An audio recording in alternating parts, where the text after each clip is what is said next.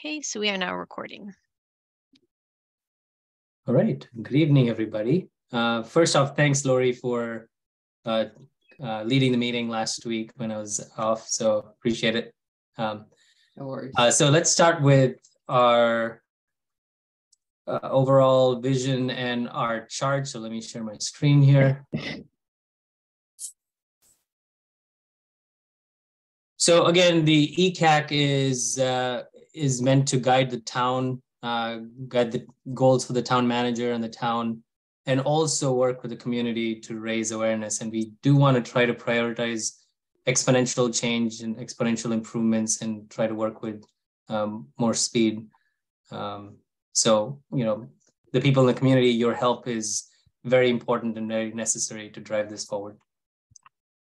In terms of what our top pillars are and what our focus is, we have the heat pump, Andra looking at the region and state and what new policies or what other towns are doing. Dwayne on solar, Stella with transportation, and Don on CPACE. In terms of ECAC metrics for myself, and I would also like to see some metrics for the 5 pillars at some point. The first one around the ECAC meeting, I looked at the video. We had 12 people, 11 people the last meeting. I think we have opportunity to do more. I think this is great from what we've seen, but we do need more community participation. So people in the community, if you can continue to share this information. We have the education series. We do want to create more awareness. So really appreciate if you can continue to be involved and bring more people to this meeting. Education series is something that we have for today as well. That'll be our second one for the year. And then I added the third one here on annual report. This was a recommendation from Anna that in the past that we've submitted annual reports in December, and her recommendation was to submit this in September, only because it would align with the town manager evaluation and town manager goals for the following year. So just took this as an action item for me to remember on what we need to do next year. And then open actions, I don't know if this was discussed at the meeting last time. I don't think it was from the video that I saw yesterday. And Stephanie, you had some of these action items here, and I added the last one. I don't know if you have an update on these, Stephanie. Sorry, no, not today. I have other updates, but not that one. Okay. And then I added the fourth one. I saw the video, and there was conversation about aligning the CARP, Stephanie, with the documentation that you have to help prioritize how we prioritize and then help prioritize town manager goals as well. So we need to have a conversation separately about that. Okay. All right. The next item on the agenda is to review. Let's make sure we have somebody taking minutes. Steve, your turn. I think so. I was just looking at the minutes, and I'm after Dwayne on the list. Okay. So I think it's my turn. So I just started. Thank you. And did everyone get a chance to look at the minutes from last meeting? Okay. I had one change before I forget that. I think I was listed as the note taker, but I'm pretty sure it was Dwayne. Yeah. I guess I didn't update that. Thank you, Lori. And I did update it in my copy. So when I save it with the final version to post, it says Dwayne now. Also, I wanted to note that Stella will be here. She just had to, she's running a bit late. Okay. All right. Can someone make a motion to accept the minutes? I move we accept the minutes. I second. Okay, voice vote in no particular order. Allison? Yes. Drucker? Yes. Rose? Yes. Raghavan? Abstain. Roof? Yes. Breger, Yes. Selman, Yes. Goldner. Yes. Okay, and it's approved with one abstention. Thank you, everybody. All right, let's open up to the public for comments. Stephanie?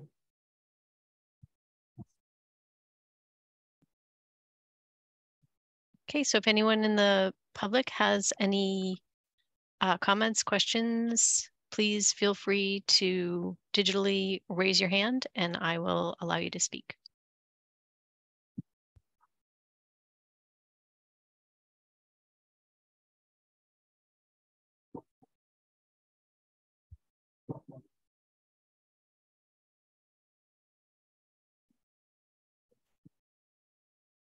Okay, no one is raising their hand. All right, let's go move on to the next part of the agenda and talk about CPACE. Wait, I thought I did that last Yeah, week. you did. But I can give a very brief update. I did meet with the director of the chamber earlier today. She seems excited to kind of help us move forward with that. I think she, like the questions that you saw, that I saw earlier on your little slide, Vasu, involves some sort of database, or how to collect a database for properties in town that might be that might be likely candidates for some sort of rehab using the PACE program and the PACE funding. So she and I are going to talk again, but Claudia is really excited about being able to help us out and having a dialogue with this, with me and with the committee about moving forward with the development community. That's the only thing I have to report since last week. Thanks, Don. Yeah, I noticed that we talked about CPACE and transportation. Well, we didn't talk about transportation last meeting. Don, do you need any help on PACE? Hang on. I mean, I'd always welcome help. I'm trying to get some time to get together with Stephanie, since I think that one of the things we talked about doing was putting together some sort of summary information sheet that can be available in town hall for people who are going in, asking questions about how to move forward, how to make applications to move forward for approval of projects in town. And I've meant to do that, but I've been pretty busy and haven't been able to reach out to her. So I'll try within the next week or so, Stephanie. John, if you just want to send me a few dates and we can just try to get something on the calendar, you can do that tomorrow. Yeah, actually, tomorrow I'll be in New York City. Okay, never mind. But I'll send them out Friday, even if you don't look at them until Monday, because I know Friday's a holiday. I'll see them Friday. Okay.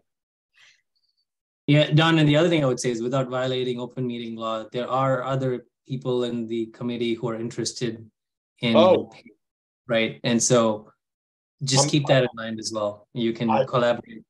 You can reach out. Don't announce anybody during this meeting. You can reach out.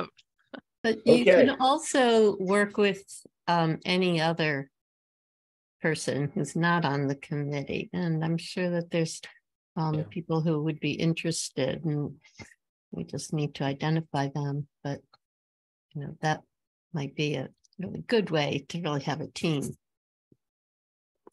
Don, I could also reach out to Carol and see if she would just meet with the two of us, because she may have some ideas. That would be great. So I want to see her tomorrow, so I'll bring it up. Yep. Thanks, Don.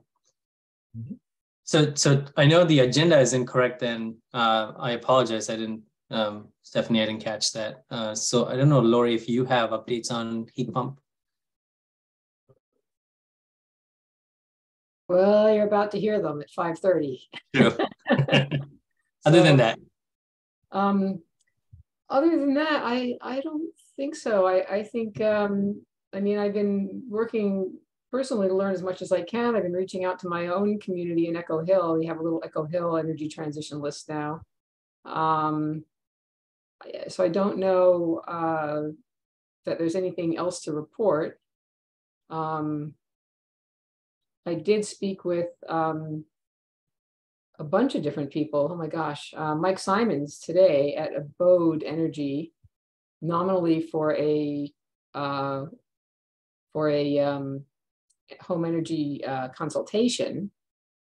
But I also took the opportunity to talk to him about just general stuff. So trying to figure out the best way to, get the information to everybody. I think this series of, we already have a series of at least 2 things lined up. We're trying to get somebody for the, I should announce that, right? For the 7th of December, I'm trying to find somebody to talk about envelope issues from CET. Is that right? I forget where they were coming from, Stephanie. Yeah, and we can follow up, Lori, because I've actually made contact with them about the heat pump program. So I think this is the point now at which you and I can connect, and I can share information that I've gathered from them. And I think we can start creating something that would be formal. Great. Yeah, I'm hoping we'll have a community-wide heat pump advocacy training and a bunch of other stuff like that. But Stephanie, I know, has been working on that, so I'm really looking forward to that. But I think, I think 5:30 we'll review this video. I did try to get the folks, I should say that the folks who are in the video we're going to watch are giving another live webinar, same thing. They do this about once a month. So the next one is November 16th. So if anybody wants to have an opportunity to ask Mike Simon and Loie Hayes questions directly, go again next week. It'll be the same dog and pony show, but they'll be live and they'll be answering questions afterwards. So it's the best one I've seen. I've been to a lot of these heat pump things, and those guys are really good. So we should find a way, Stephanie, to advertise that as well to our community, just so people know if they missed this one, that one, is live. They can go to that one. Dwayne, and then Andra. Yeah, just something I learned about heat pumps in the marketplace over the last couple of weeks. And this is not advocating for any particular company, but I did have a meeting with a company called Energy Sage, which some of you may be familiar with in the solar space, where they provide a low pressure opportunity particularly for the homeowner market, to put in their information and get no pressure sort of quotes from a range of solar installers, residential solar installers that are comparable to each other, and there's no phone contacts. It's all by email until the customer engages with one of the solar developers. So it's a market mechanism that has gotten some attraction and some funding to try to make it easier for residents to navigate the solar market. What I did, and they've been in that business for quite a while. What I did learn when I spoke to the company a week ago or so, is that they are about to launch a similar venue for heat pumps, which I think we all, and I don't, again, I'm not advocating for the company, but just as a resource, that this issue of just the consumer barrier of getting quotes, getting comparable quotes, and it is obviously a barrier, and this company recognizes that and is trying to do something similar to what they've done in the solar market for the heat pump market. So Dwayne, do they do any vetting of these quotes? Yeah. Well, they do vetting of the companies.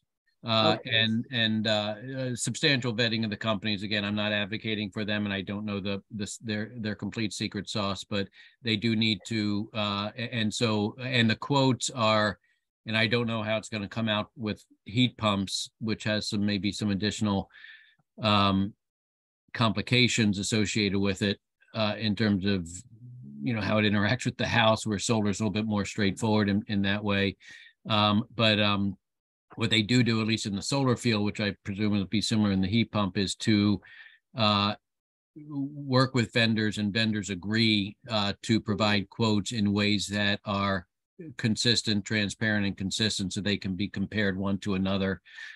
Whereas if you go out and do it yourself, you can get different quotes and don't know how to compare them. Right.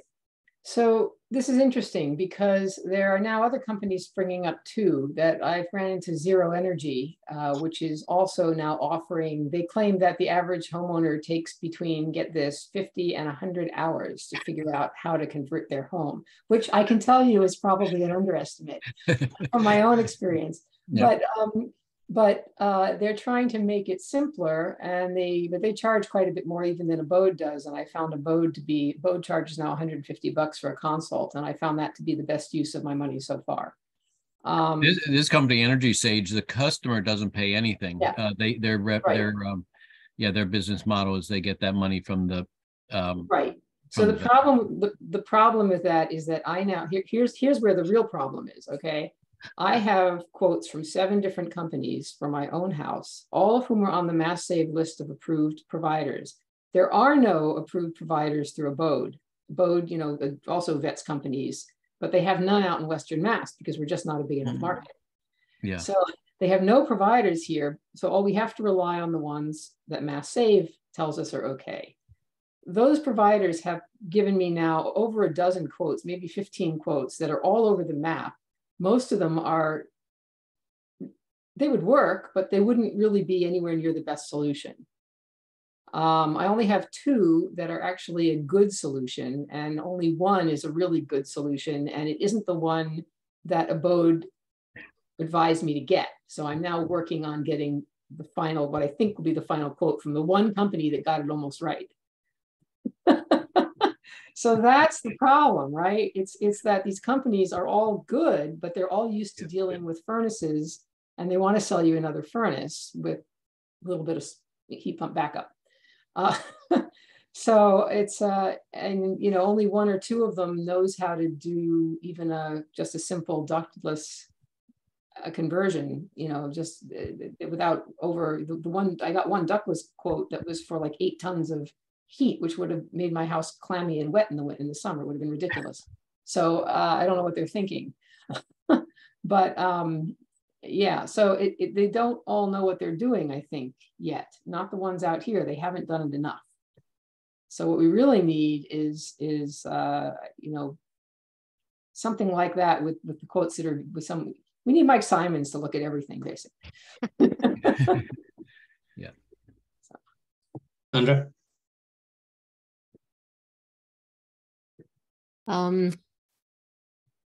Just one thing on that.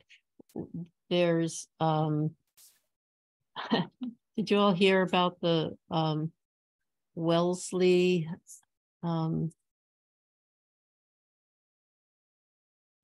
well, some people are using the word blackmail to bribe by the gas company. I think they have National Grid to let them to put into their zero energy super plans to go clean in their buildings. To put in that they will put gas. Sorry, and Andra, can you start? I'm not clear what you were talking about. I'll send out the thing, but it was sort of an outrageous thing where the gas company made an offer that most municipalities wouldn't refuse. That kind of completely undermined their climate action plan. They offered millions of dollars of support for climate energy transition. I think was it $1 million for energy transition? But with the condition that they would put in gas lines in all new residences, something like that. Because those are still allowed as of now by the state. It angered legislators and activists to the degree that there's very serious discussion going on now about taking Mass Save away from the utilities. It was an offer that they made through the Mass Save program. Oh. Yeah. State perspective on Mass Save. I wanted to mention that local energy advocates meeting next Tuesday, the 15th, will have a speaker from Renew Communities, which is a company that I believe manages and develops low-income housing and has committed to doing clean energy retrofits for their buildings, their communities. And they're going to be on talking about all the bumps in the road that they ran into doing their first one in the Boston area. And it was bumpy, but they learned a lot, and they're pursuing it in their other properties. So Sandra, can you tell us the date and time for that? It's the 15th. It's at 7 o'clock. And I can share the, I'll ask Stephanie to send out the link, but you can also go on to the localenergyadvocates.org website, and we'll have the link there. Thanks, Sandra. Stephanie, you had your hand raised. I just lowered it. I'm okay. Okay. And Lori, can we have? Yeah, I think you're doing a lot of work. Can we have that in the slide that you can share next time? And I also want to have we were talking. I know you were talking about we were talking about the town manager goals last week or the last meeting, and I wonder if we should start thinking about what should be our goals for the heat pump program, and then that should possibly help drive what the town manager's goal should be for this heat pump program, if there's anything that we could drive. Yeah, so I mean, I think my own goals are to continue this education series, and then do what I can to help Stephanie get this heat pump advocacy program in place. You know, whatever help you need, Stephanie. If I can, you know, if we can encourage a town manager to do what you're trying to do there, that's where our goal ought to be. Well, I think it's you know, we have the funding, so it's just a matter of putting it together. And that's, as I reached out to this committee, you know, when we first got that ARPA funding, that, you know, I'm sort of starting just having the conversations and trying to put something together, which is why I now want to bring Lori in, because I'm at a point where we can discuss this more and then bring it to the committee to sort of, let's make this, you know, a viable program. I do want your input and I want your guidance on this as well. So I'm not trying to create something on my own or by myself. And I don't think it's a matter of trying to get the town manager on board. I think the town manager's on board. We have funding. And I think the one thing that I've heard from the town is that we want to get as much money for heat pumps themselves. So at one point we had talked about hiring staff to sort of manage this program, but now the approach is try to work with CET and work with existing programming and just sort of have an additional stream of funding to support the purchase of the heat pumps.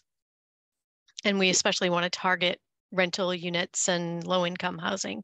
So that's kind of the focus and the drive for that. So it's just a matter of, you know, having conversations and communicating. And as I go along, I will certainly be bringing you more information.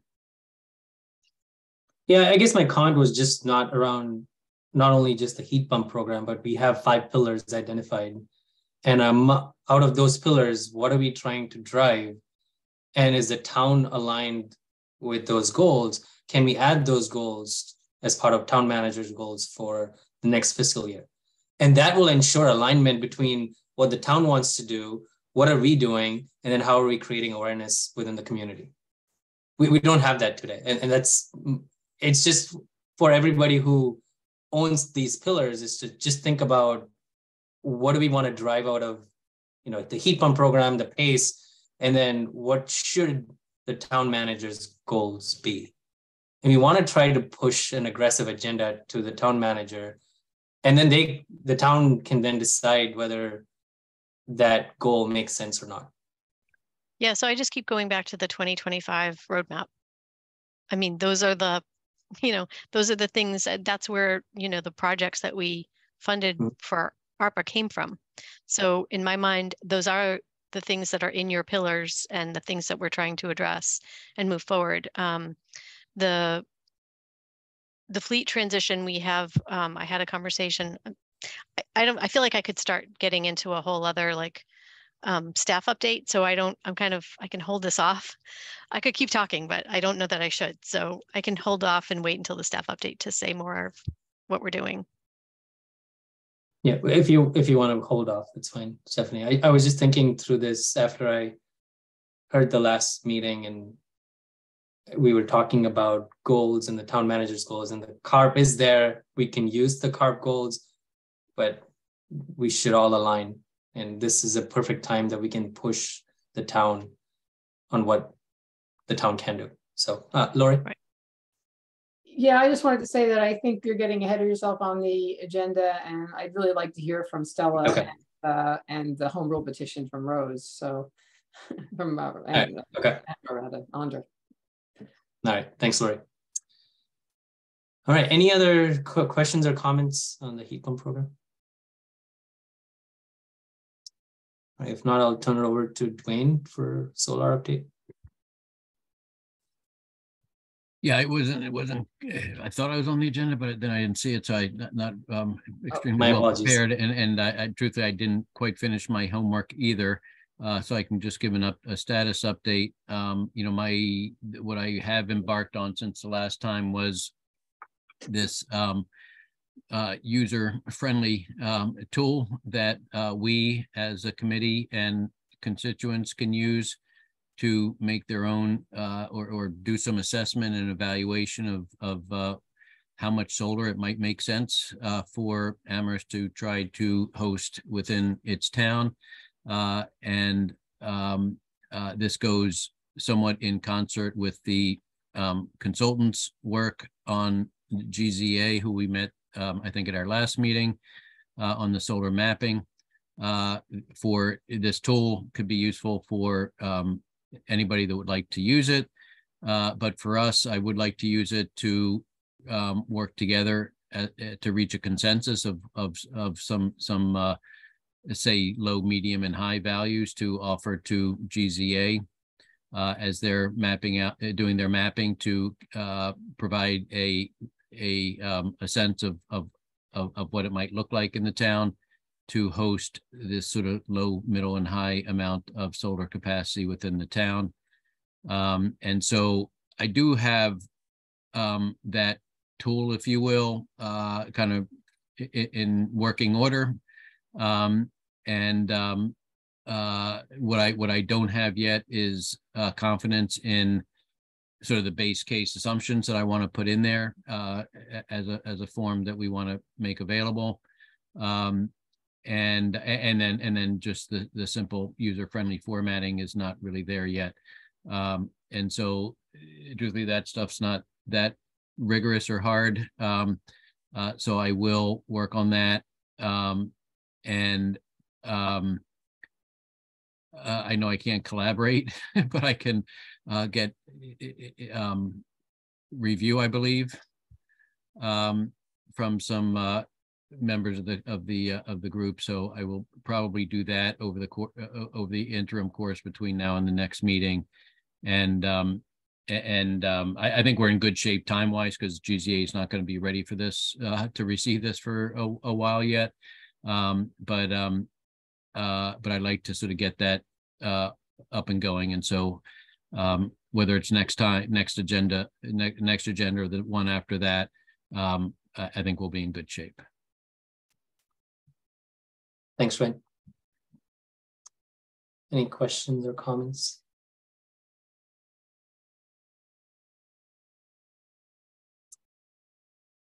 Okay. All right, let's move on to the next part of the agenda, the home rule petition. Andra? Okay.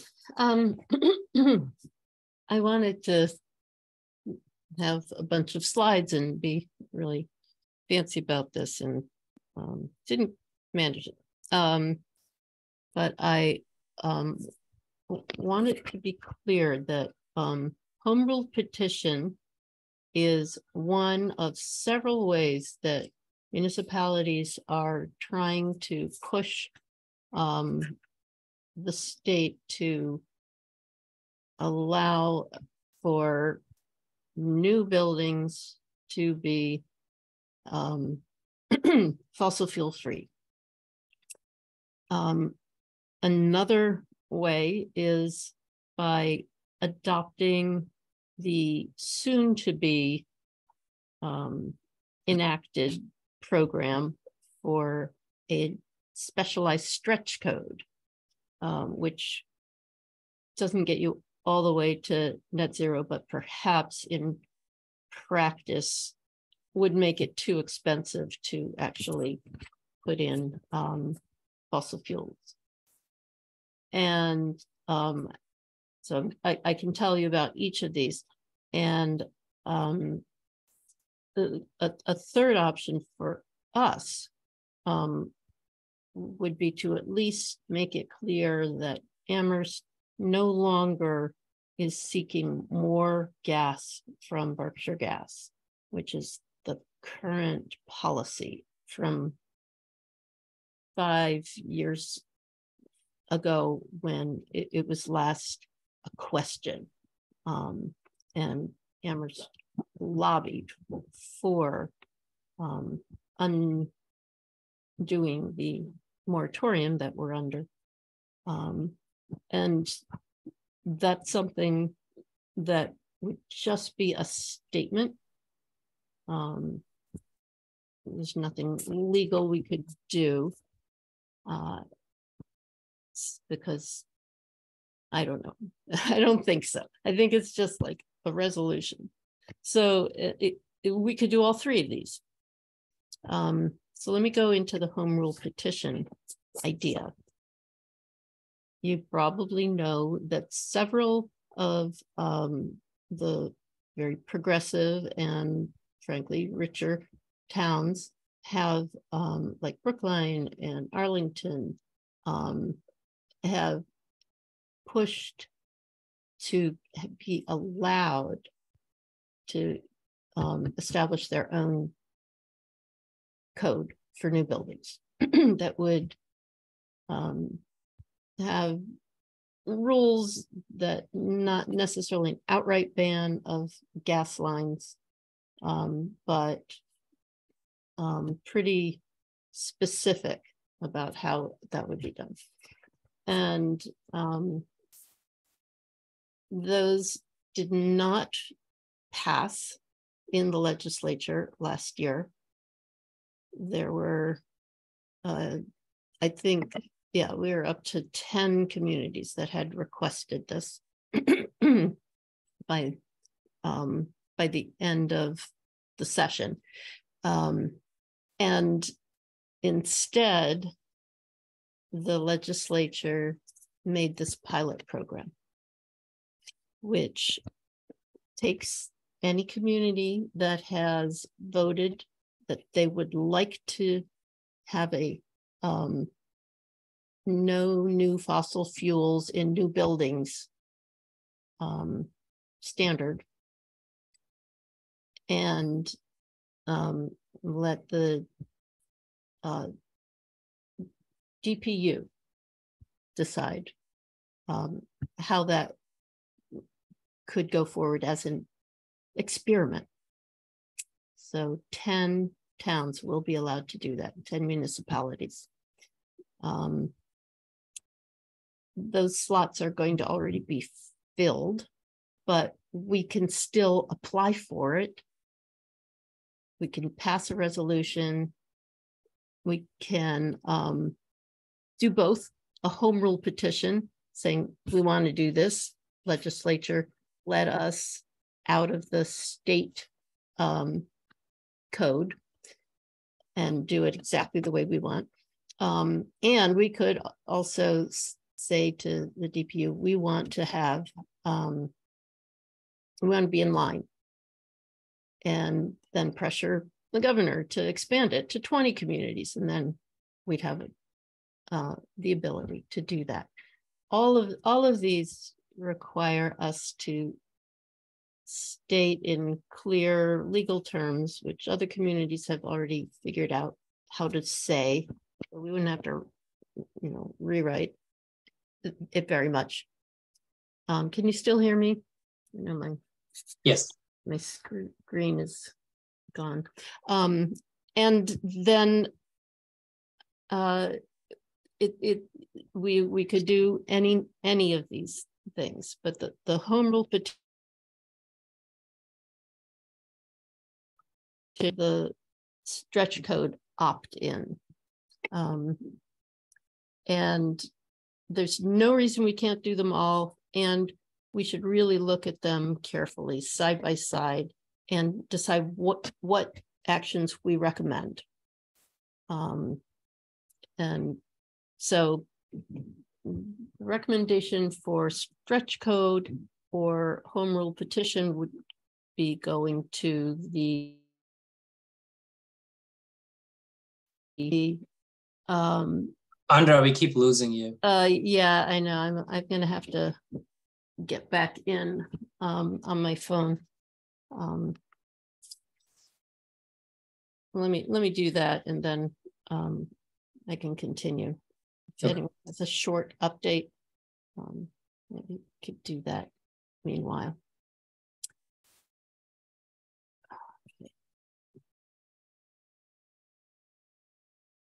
I thought the 10 pilot towns communities were already selected. Didn't realize, Stephanie. No? Okay. Thought it was. No, in fact, some of them aren't even going to be eligible. So they're encouraging more people to apply and just make the case that this is important. We all want this, do it already, and stop with the pilot program. Got it.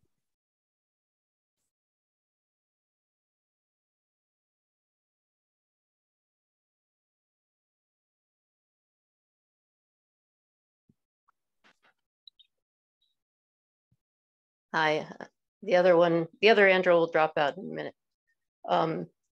Yeah, the program doesn't exist yet, so no one can apply yet. But we could be ready to apply when the DPU has set up the procedures for applying.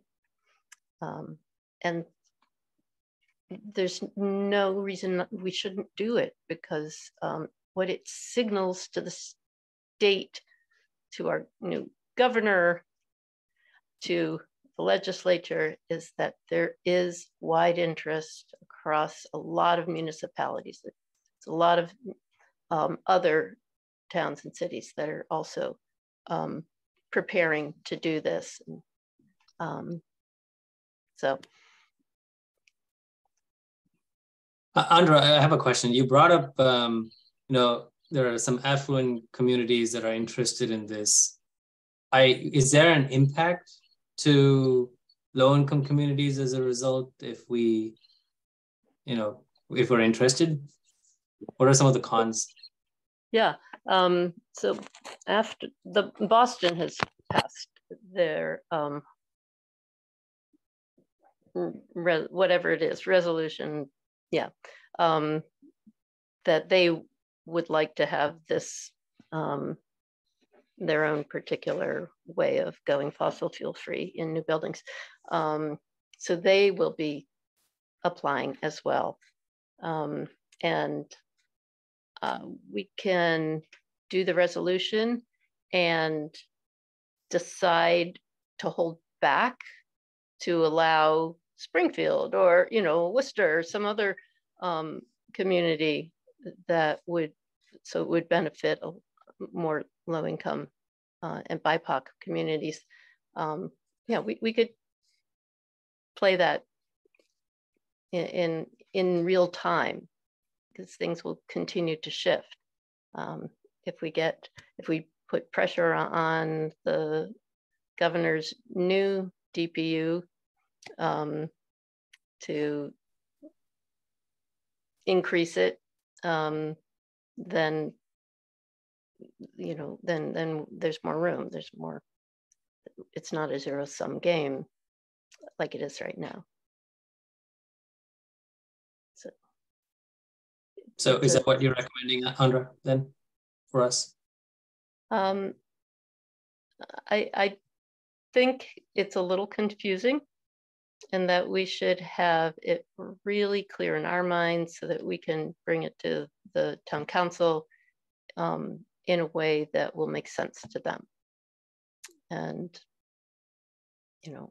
I would love to go ahead with all 3 avenues, the stretch code, the home rule petition, and a proposition saying we no longer require more gas from Berkshire Gas.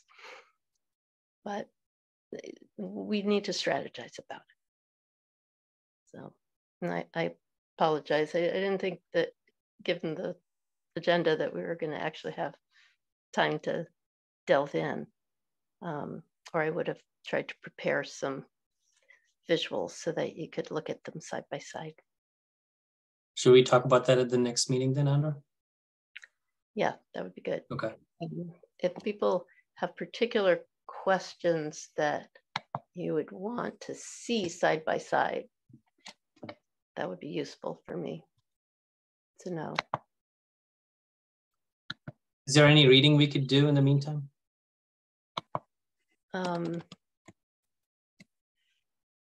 Yes, a lot.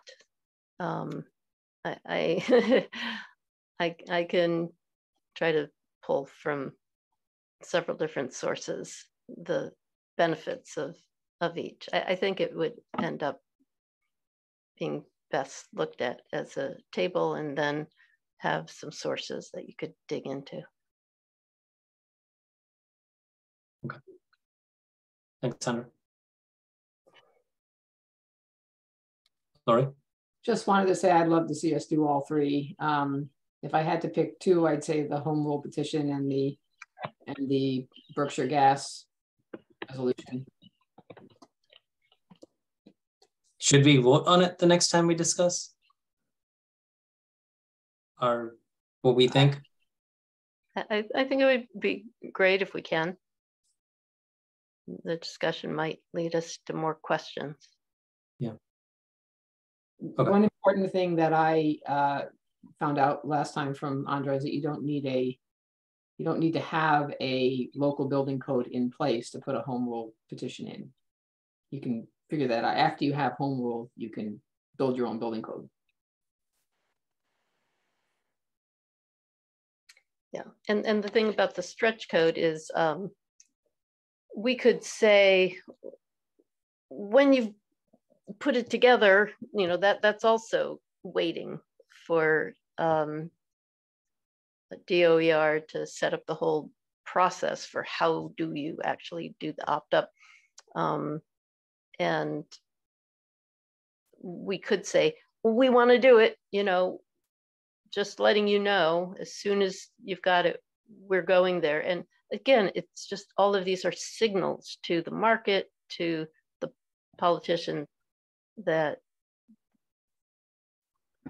Massachusetts wants to go all clean in their buildings. Okay, thanks, Sandra. Let's talk about it next meeting. Thank you. And if there's any information that you want us to do a pre-read, just send it over, please. Thank you. All right, we have 15 minutes, so let's move on to the next part of the agenda, which is around setting priorities for the council and the manager. I don't know, Stephanie or Anna, do you want to jump in and discuss this? Anna, I've just allowed you to speak, so you can unmute. Thanks, Stephanie. Hang on one second. I'm just walking outside really quickly. Hi, everybody. Sorry about that. I'm at the spin studio to teach my class. Anyway, so yeah, I had sent a list after our last conversation. I had sent some information to Vasu and Stephanie that, hang on, let me start over. Y'all had referenced the annual report as a better starting place for goals looking forward, because you had prioritized specific things from the CARP plan versus just looking at the plan and kind of picking at random.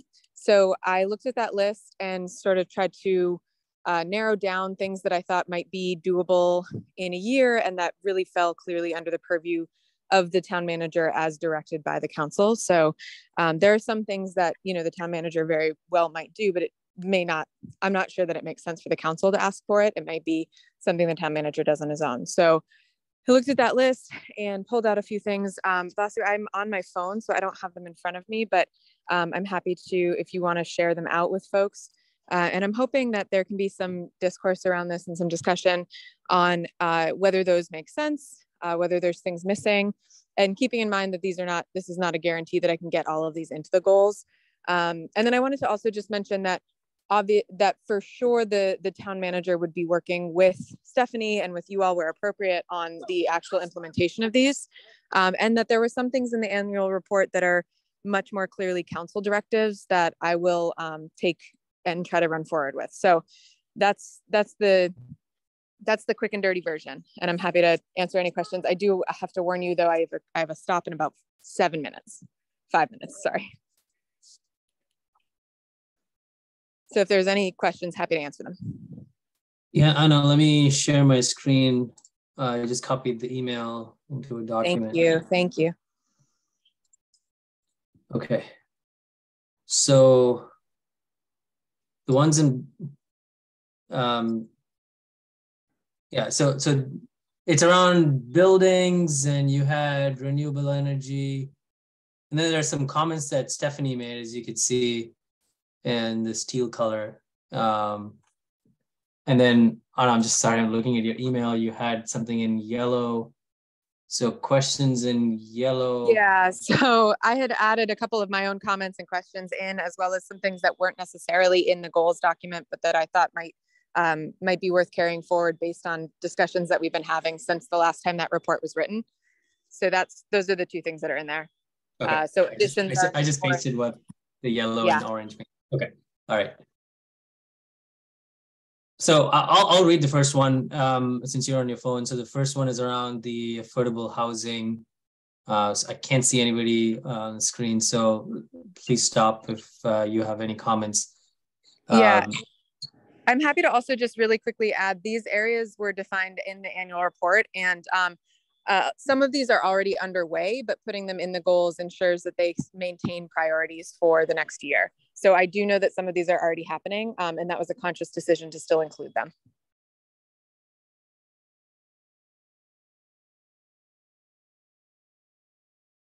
Yeah, I'm thinking about the right way to approach this. Is that, do people want to read this information? I'm trying to see if I can see all your screens. Do you want me to scroll through this, and all the ECAC members, you can read through some of the comments here?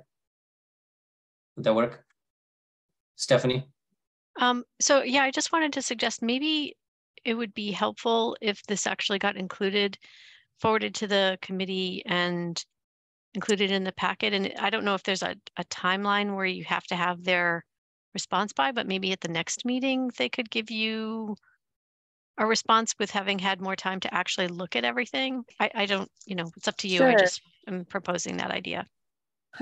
Yeah, I mean, I think that's fine. What I can do, I need to ask Michelle when, I know that GOL was just starting to talk about the goals, and the way that the process works is that the governance committee sort of develops an initial round and then brings it to the council. So I think that should work, but if I hear otherwise, what I may ask for is just individual feedback on them. Obviously not deliberation, which deliberation would be ideal. So hopefully we can get to that next meeting.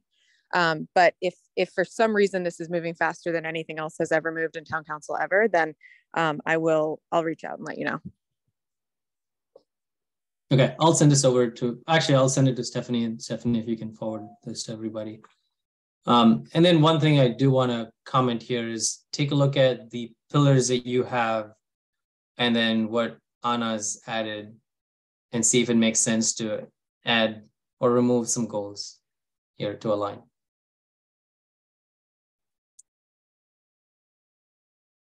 Okay. And question on goals, Stephanie. Is the GHG inventory assessment going to be completed next fiscal year? Yes. So okay. The proposal, so we have an application in for a fellow, and they would be conducting the inventory over the summer of 23. So it would be done by the end of the summer. It would be done by August. Okay. So I have to jump off, but if folks would have any questions on this, anything I can clarify, feel free to shoot me an email and we can talk through it one-on-one. So I apologize, I have to leave early, but thank you for talking about it and discussing it, and hopefully we'll get some good goals. Yeah, we'll have an action item for the next meeting to discuss this. If it's possible, Vasu, is it possible to put it earlier in the meeting? I do usually have to jump off early and then go back and watch the meetings later. So if it's possible, that'd be great. Thank you. Yeah. Okay, bye everybody. Bye. It's 5:23. We have 7 minutes. I don't know if you want, Laurie, go ahead. Can I just make a suggestion? I think we didn't hear from Stella last week because she missed the meeting, but if there's an update on transportation, I'd sure love to hear it. If we have it, if we can do it in a few minutes before we start the presentation. Yeah, we can, because there's definitely no update. This semester, I'm taking math for the first time in 15 years, and also engineering, which I've never taken. So basically everything is just in like triage mode till December, but I registered for next semester and I'll have a lot more time. Yeah, I will say, I don't know if I made this offer explicitly, but I have meant if we're really leaning into the educational series thing, which I think is great, I can totally talk to my friend who's the transportation manager for the city of Durham. I don't know if that would be helpful for people, like a helpful voice for people to hear from, because Durham is like differently sized and kind of far away, but she's really smart. She knows a lot about buses, a lot about bikes. And she's my friend, so she would be willing to come talk to us. So just let me know if that would be of interest. And that's something I can also do this semester, even in the midst of everything, because she's my friend. And still, I also wonder if we should bring in TAP into the conversation if we decide to have this conversation. Yeah, so TAC, I'm also happy to reach out to TAC. I just need a contact information for TAC because that wasn't clear from the website really to me. So if Stephanie, you could send me just the name of somebody, and am I allowed to talk to them like that? Or do we need to invite them to the meeting? Because I'm also happy to do that. You're more than welcome to reach out to the members of TAC.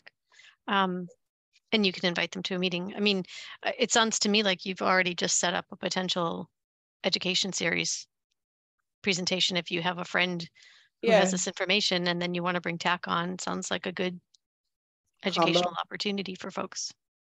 Yeah, I mean, what would maybe be interesting, what actually could be potentially cool is if we're trying for an hour for these educational things, is a half-hour update from TAC and a half-hour like voice from another city, if people think that would be interesting.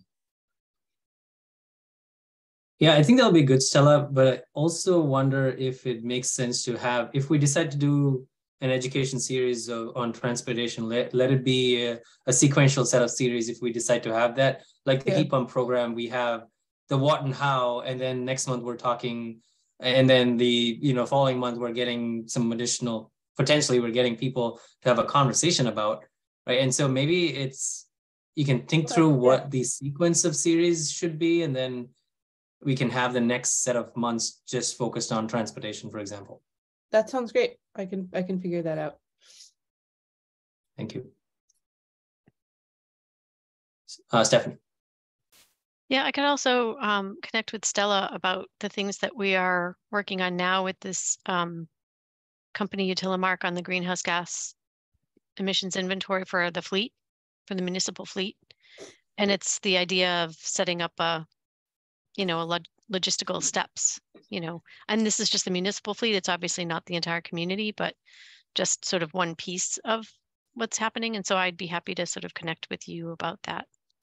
Yeah, I'd love to connect about that. As I've mentioned before, I'm like very interested in the commercial side, like the heavy vehicle side of that, especially. Yeah, that's the big challenge, actually. Yeah. All right. Any other comments?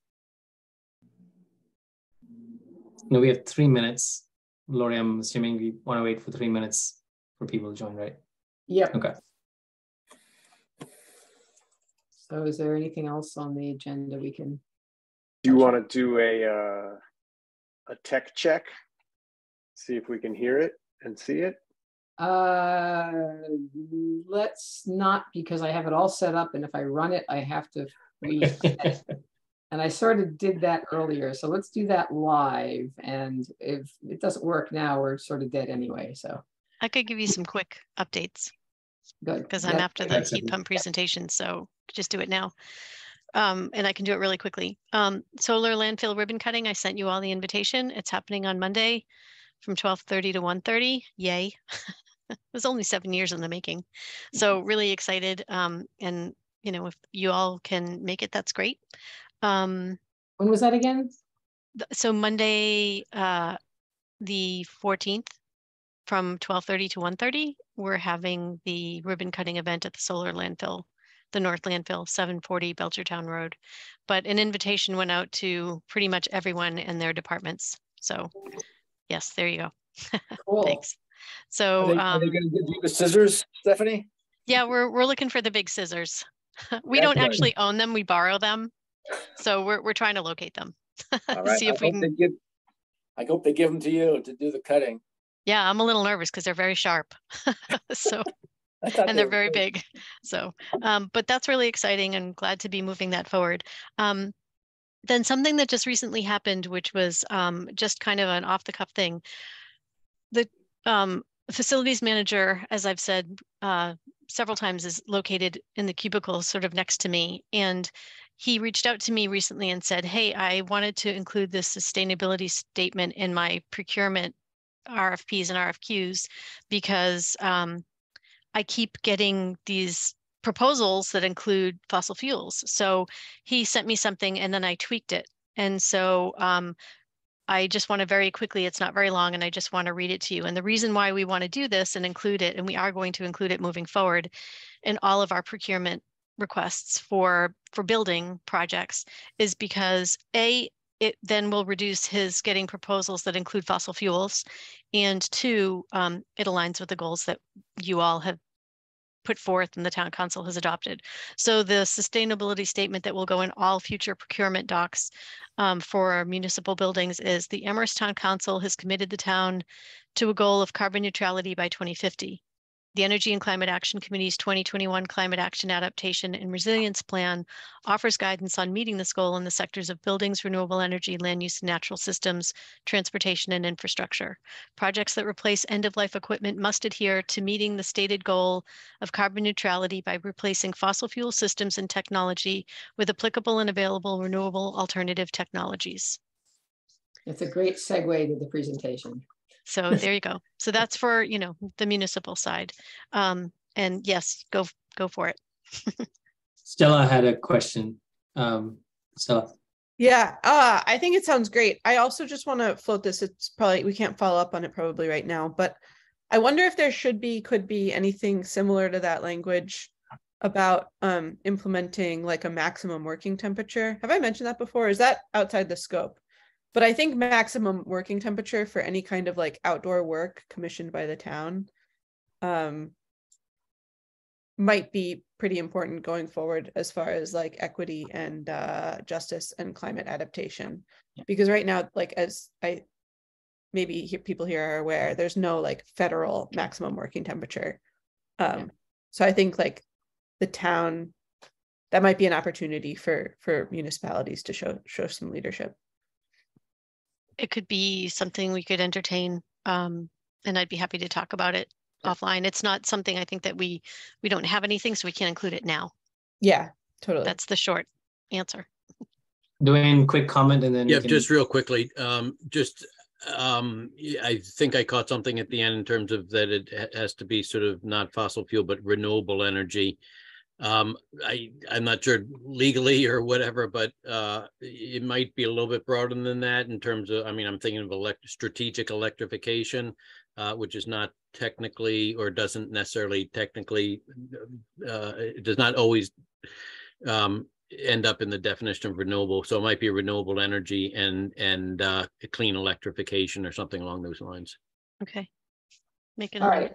And we should move on. Yeah, let's get started with our second education series on, well, first one now on heat pumps. And I see some new attendees have joined. That's great. And again, the intent here is to create more awareness. So, you know, if attendees, if you know other people who are interested, we would like to hear from all of you on education series or, you know, things that you want to learn, but also, you know, bring your family, friends, and we can't do this without you. So thank you for attending. And I'll turn it over to Laura. You are seeing the heat pumps, what, where, and how much screen, correct? Yes, I can. All right, good. So, all right, so the presentation that we're about to watch was recorded, it was posted and recorded from a webinar, a live webinar by Loie Hayes at the Green Energy Consumers Alliance and Mike Simons from Abode Energy Management. I saw it recently and was really very impressed. I think a bunch of us, at least a few of us saw it live, and then I think the rest of us have watched it since then. So the idea today is to watch this thing together and then have a discussion afterwards. We're not experts, but we've all been thinking a lot about this stuff, so we may or may not be able to answer your questions, but we will certainly be able to tell folks where to go if they have questions. So first of all, just a little bit of background. So a heat pump is a device that, through the clever application of thermodynamics, takes heat out of the air, for example, in the winter, and puts it into your house. It moves heat from one place to another, hence the idea of a pump, moving water uphill, right? Moving heat uphill, or from the colder place to the warmer place. In the summer, it does exactly the opposite. It functions backwards like an air conditioner, pulling heat out of your house and dumping it to the outdoors. And like an AC, it requires some sort of a coolant or a working fluid to do this, or a refrigerant to do this. Unlike an air conditioner, the same fluid is used in the winter to do the heating.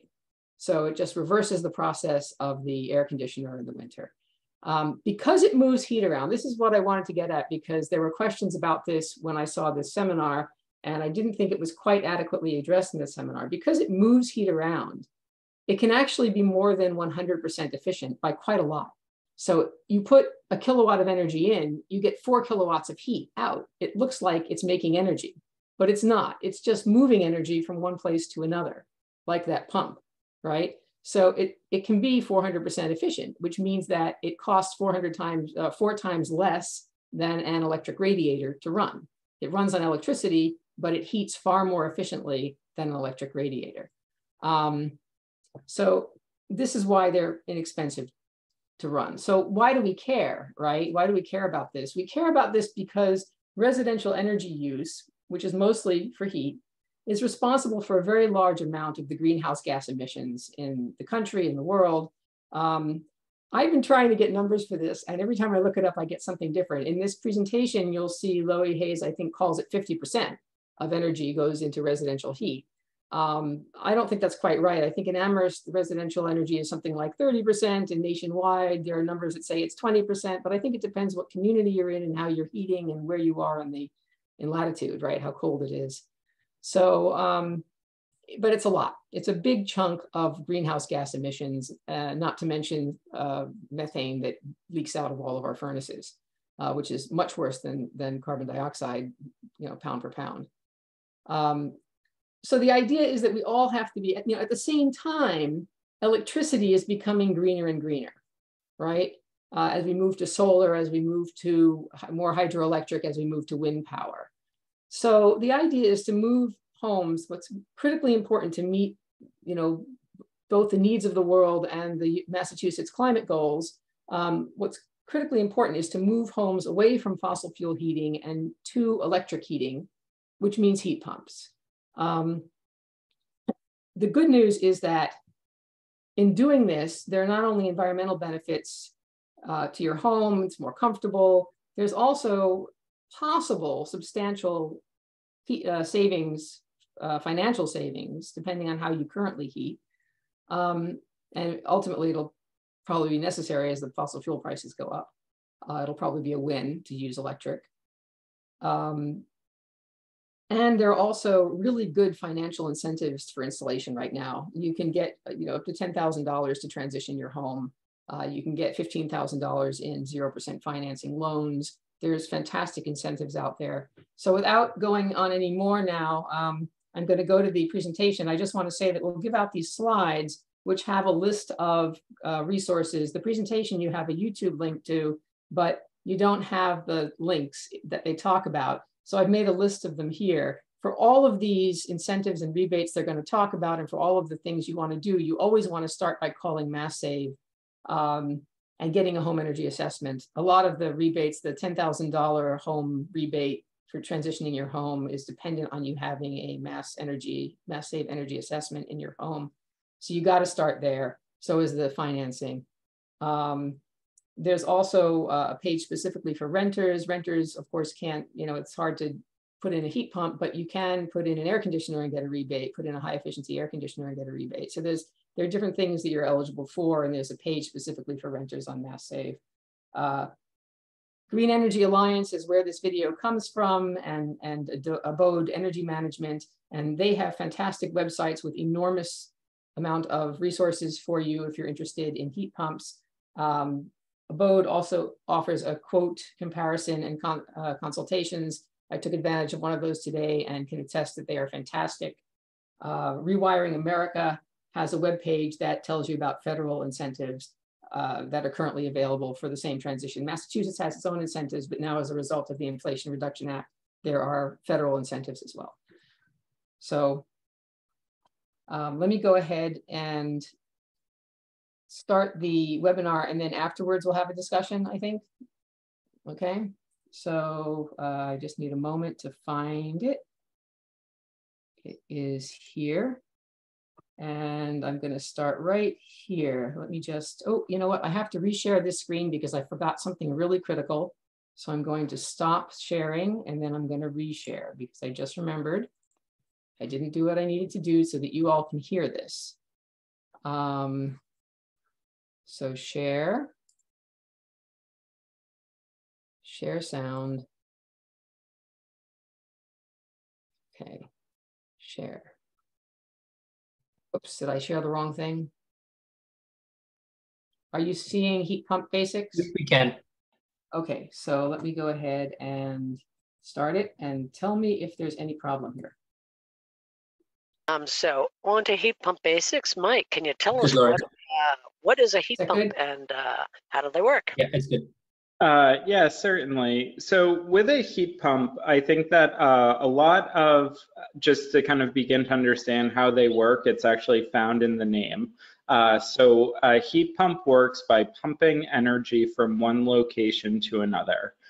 So an example of this that's commonly used is talking about your refrigerator or your freezer. How that contraption works, or how that appliance works, it takes the heat from inside of the box and it pumps that heat to the outside of the box, which would be into your kitchen. So let's just say, for example, that you have your kitchen 70 degrees. You want your freezer to be 28 degrees. How a heat pump works in your freezer is they'll have really, really, really cold refrigerant. Let's say -15 degree refrigerant inside of there. It takes hot goes to cold, so say the 30-degree air inside of your refrigerator goes into that very cold refrigerant, and then it pumps that heat to the outside, and along the way it pressurizes it and makes it hot, and that's how the hot air, that's how the heat from inside of the box goes to the outside of the box. The same exact technology works with a window AC. How that works is it just takes the heat inside of your home as well as some of the humidity inside of the home, and it pumps that energy and it dumps it to the outside. So if you're standing on the outside of a window AC, it will feel hot on the other end. So with a heat pump, it's the same exact technology, but it's able to do heating as well as cooling. So in the winter time, it may not seem like there's a lot of energy in the outside air if it's 0 degrees outside, but it is important to realize that 0 degrees outside is a lot warmer than negative 50 degrees outside. There's still a lot of energy that could be pulled out of that outside air and brought into the home. So unlike with fossil fuel-based systems where you're setting things on fire and just trying to capture that energy, with a heat pump, you're just using electricity to move energy from one location to another. And instead of a heating system being like 60% efficient, it ends up being over the course of the year around 250 to 300% efficient. So it's really cool, exciting stuff, and it's helping people migrate away from fossil fuels. Great. And just like your refrigerator doesn't have a place where it actually is bringing your air, you know, into the fridge and then pushing it out again.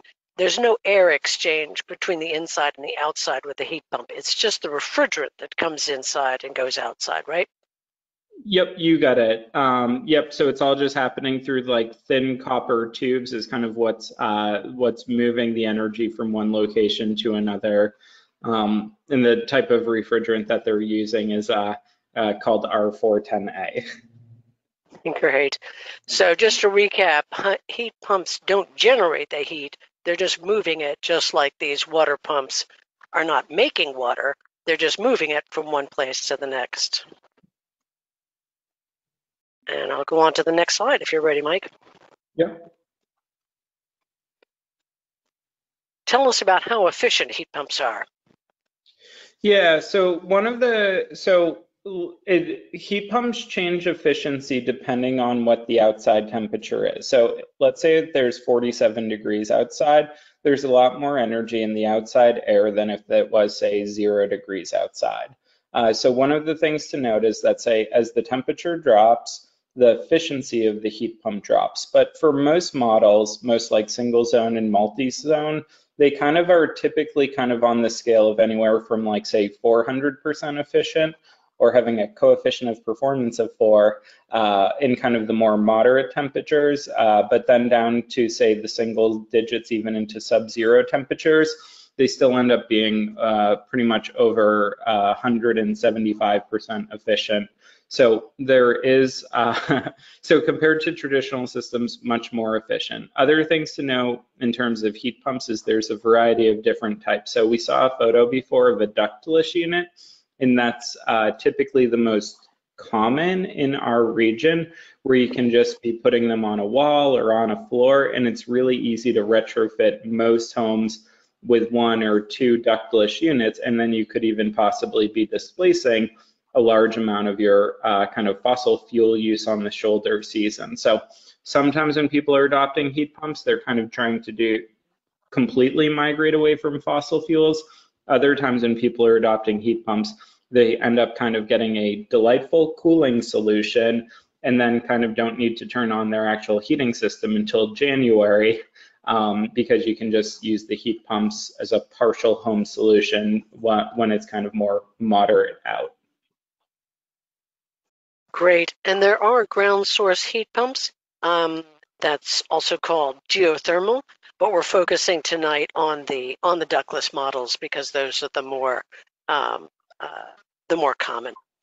So let's look at some of the variations of what the ductless heads might look like. Go ahead, Mike.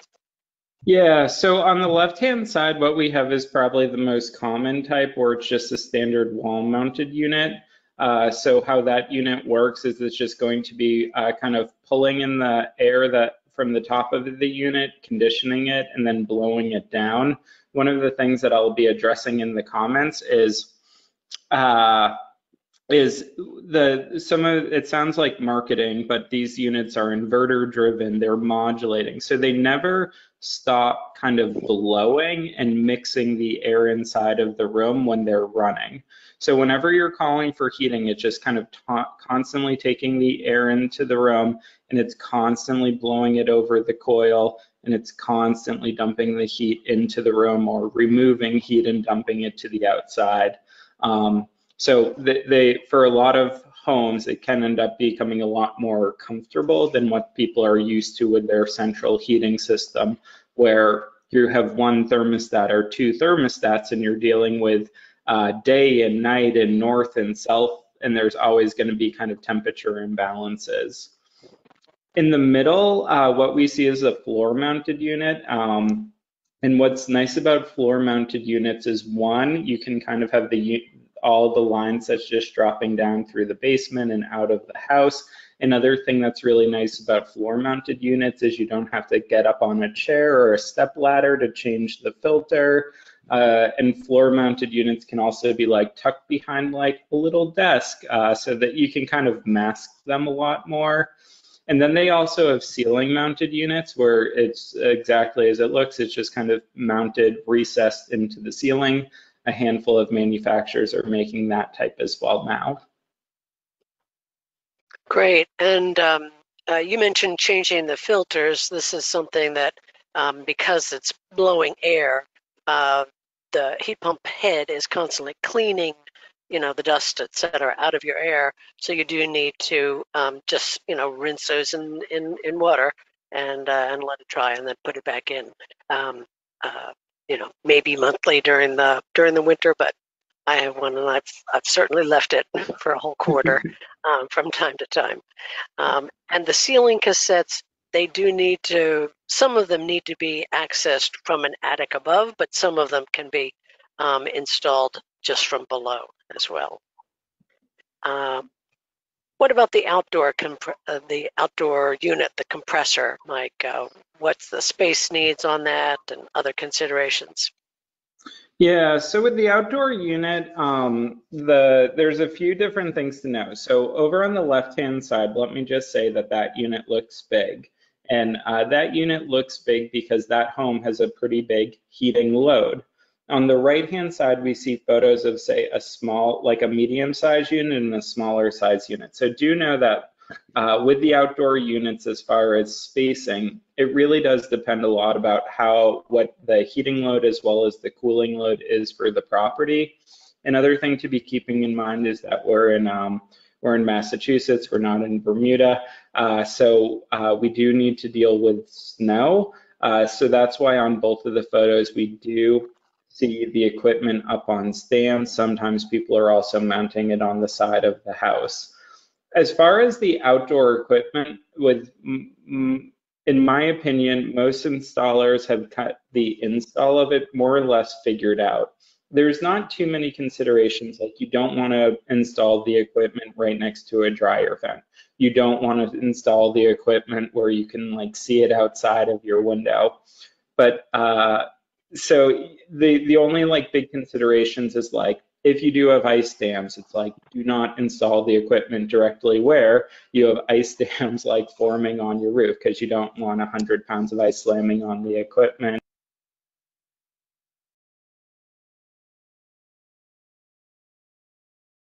Uh-oh. We seem to have a problem. Let me stop it and start it.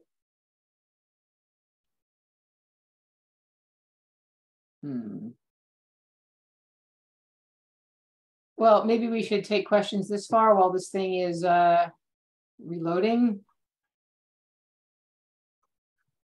What do you think?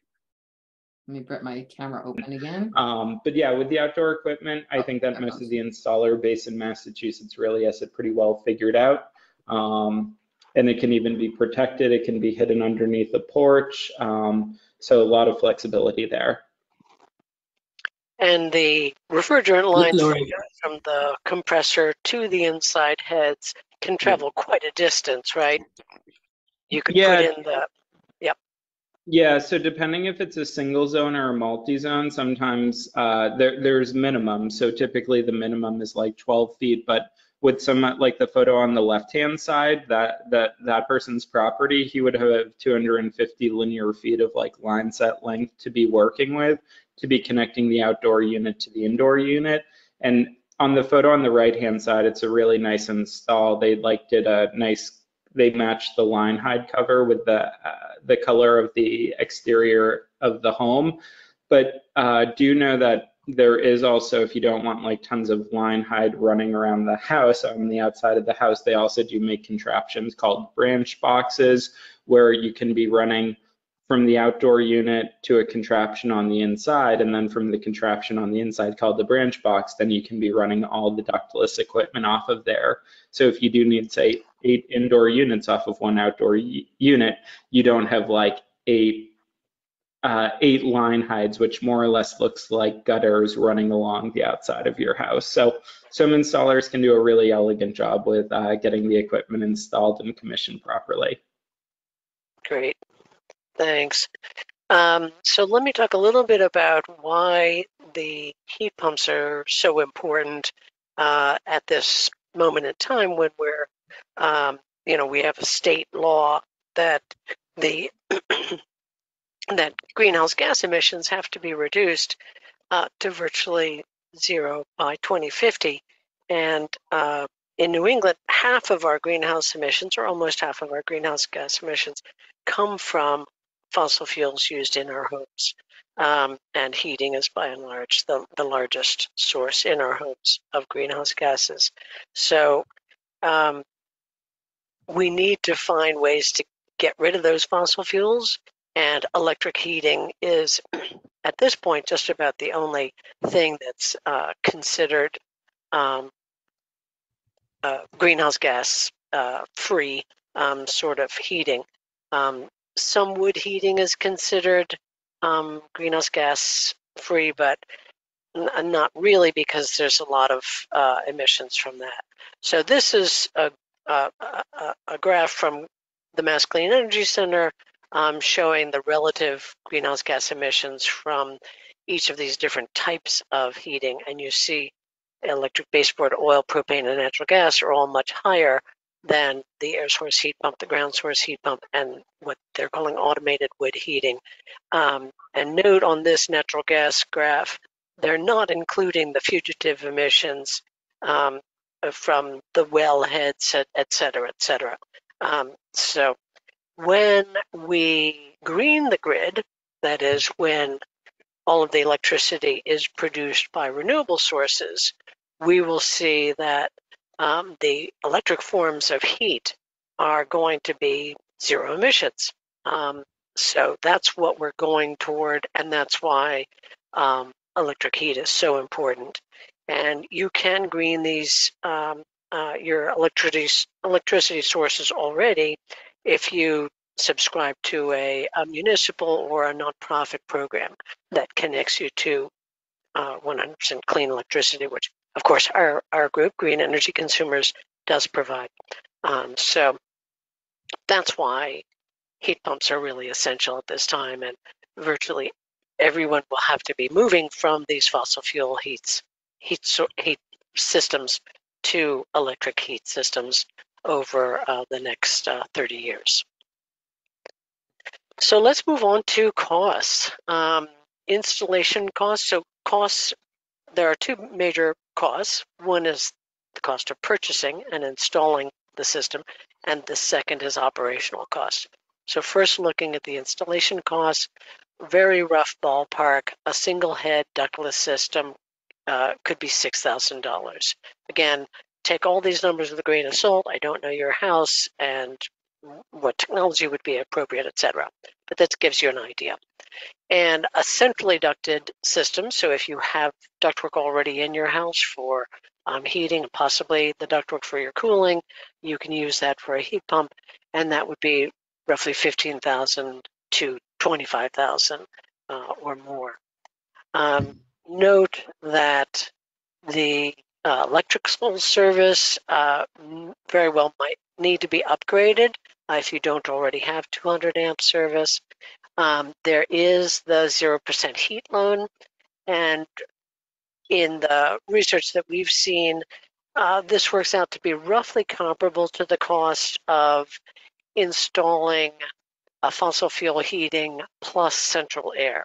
So if you already have central air and a fossil fuel system, you could replace both of those with a heat pump system that provides both heating and cooling.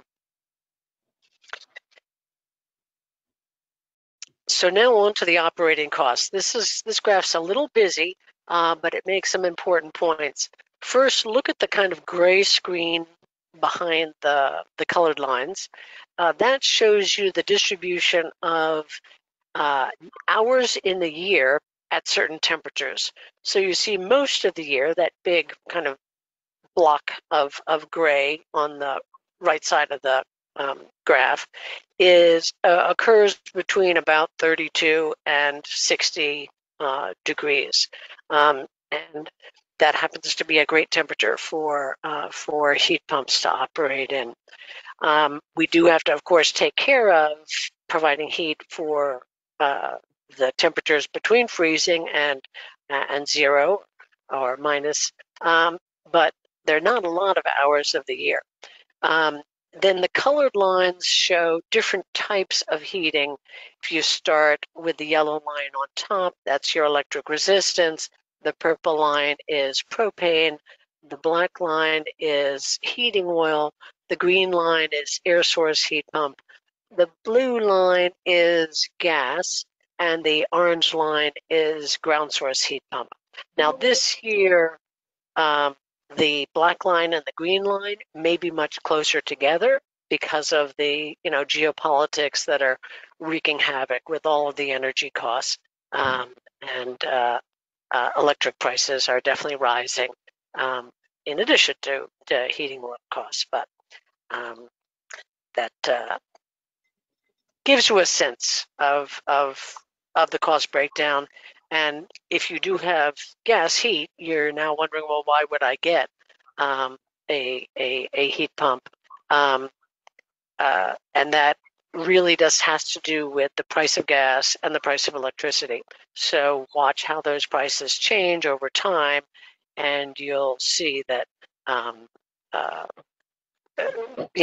heat pump becomes more and more affordable. And even in this set of data, the space between the green lines and the blue lines is virtually nil when you get up to 45 degrees or so.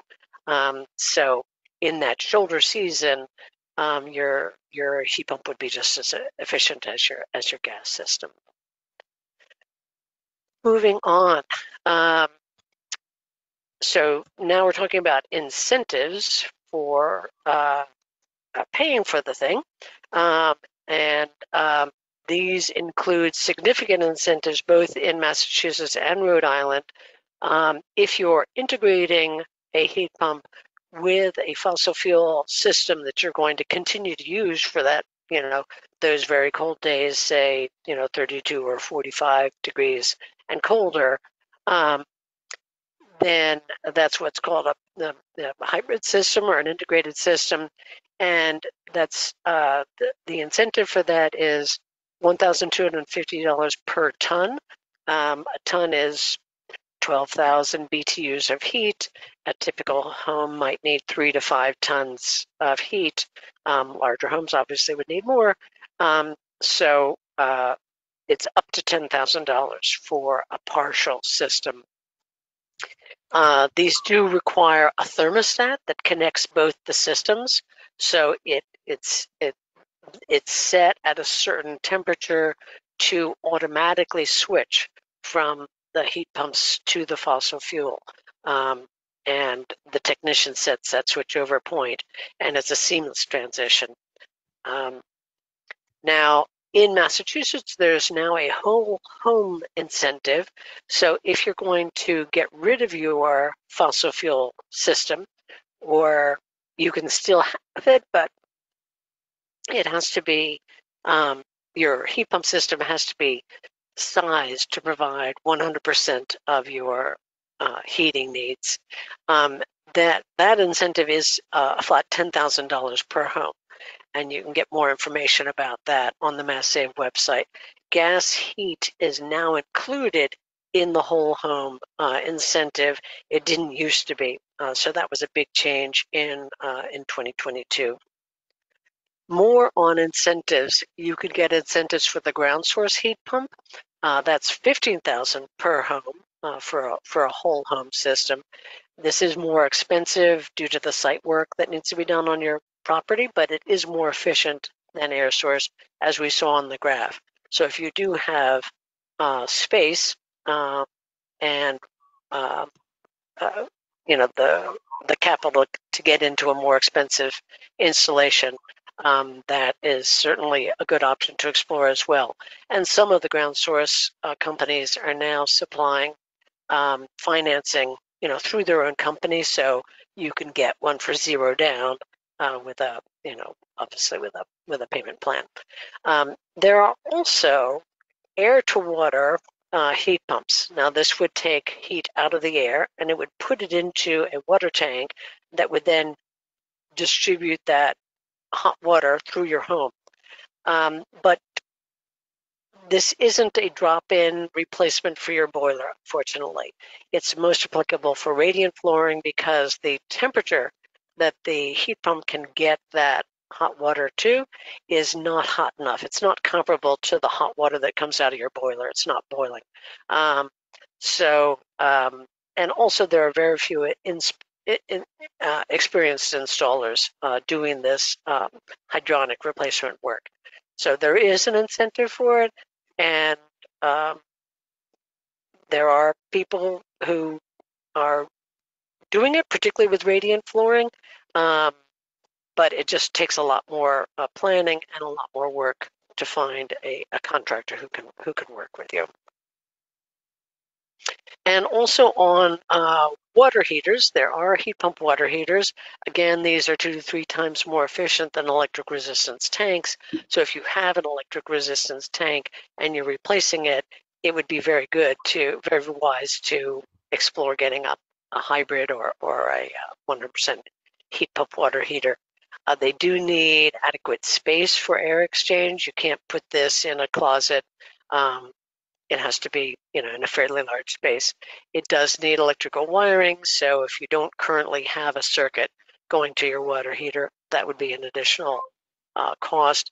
It does need a condensate drain, and it does make the space colder and drier. So if you had a semi-finished basement, you would want to insulate the wall between the finished part of the basement and the heat pump water heater.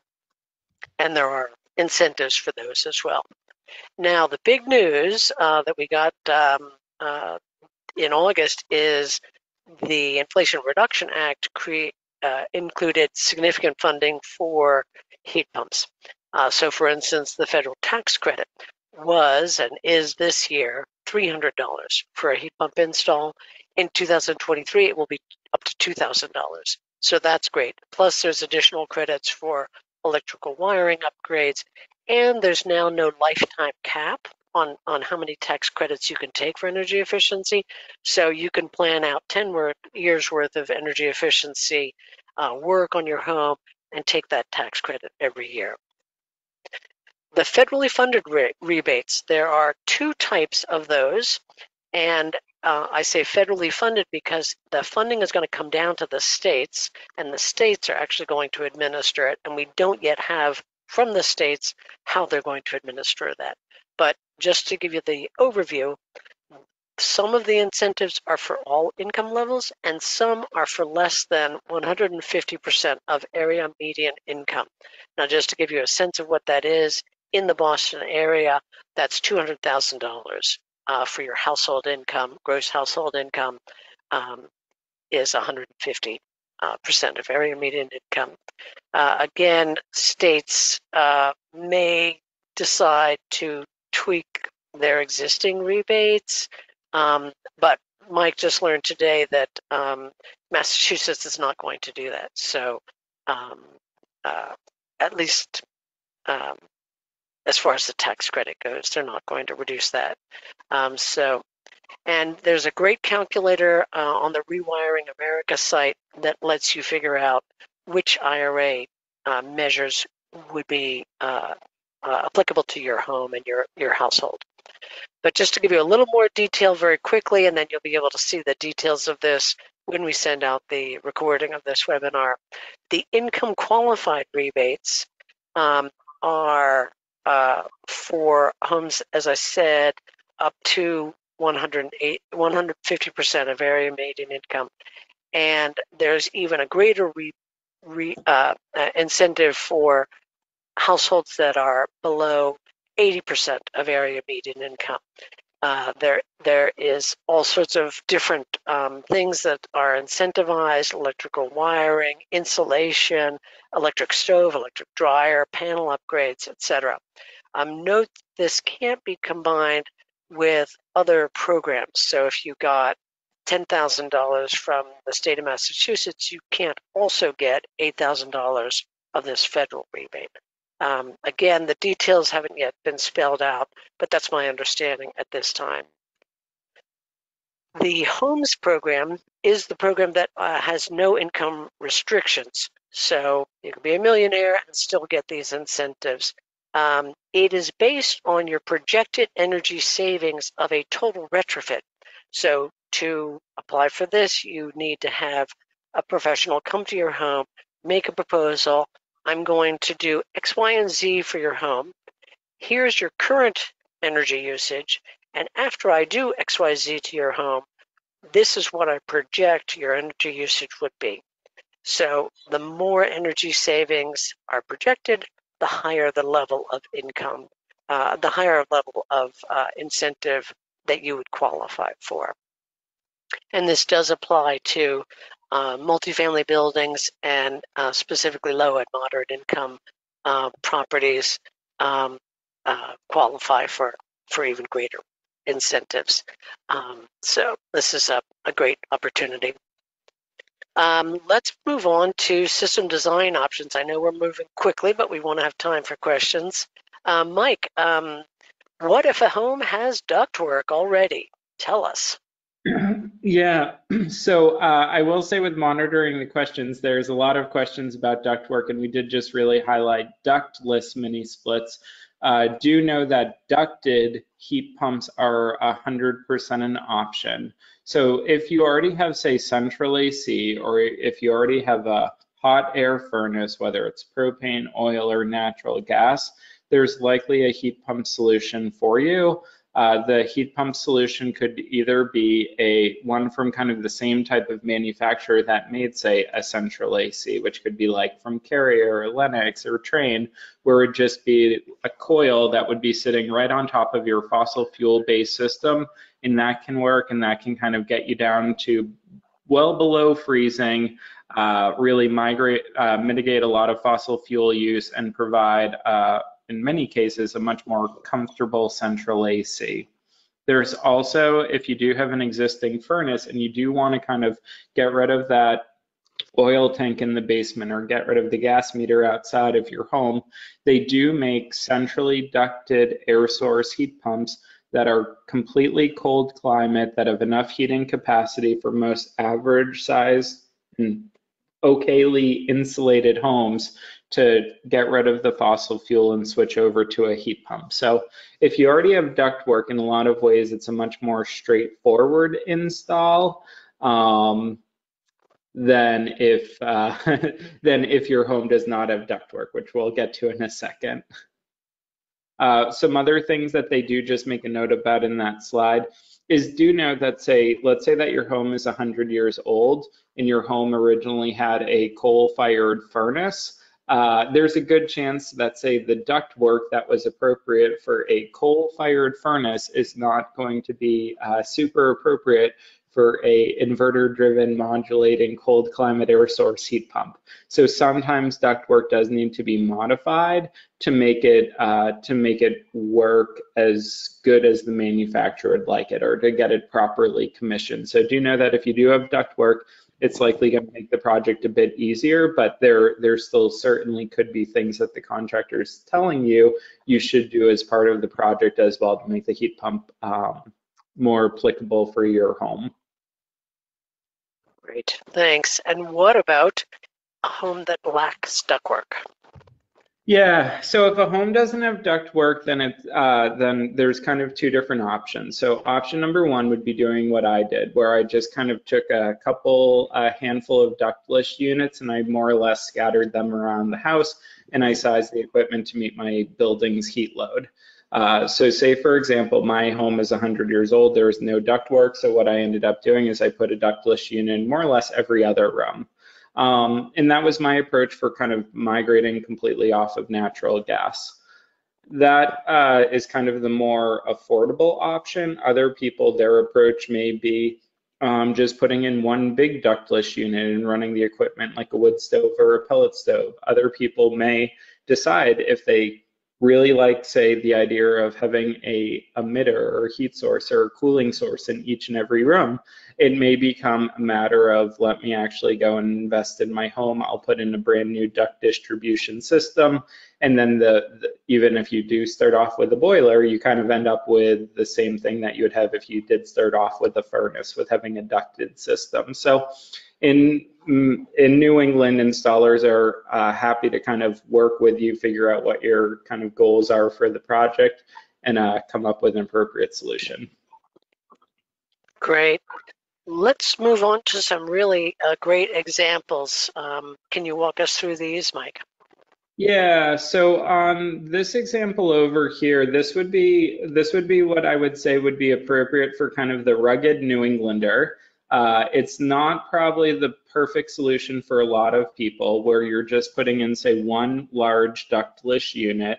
This install could cost $6,000, and this could be enough heating horsepower for the entire home. So let's just say that the load is 15,000 BTUs, they put in an 18,000 BTU ductless unit. You just set that thing on to, say, 70 degrees. The family room, the kitchen, the living room area is going to be delightful. And as you migrate further back into the bedrooms, in the summertime, depending on how well your home's insulated, depending on the windows, they may feel a little bit warm or a little bit hot. I'm not going to say that that's going to be uncomfortable for everyone.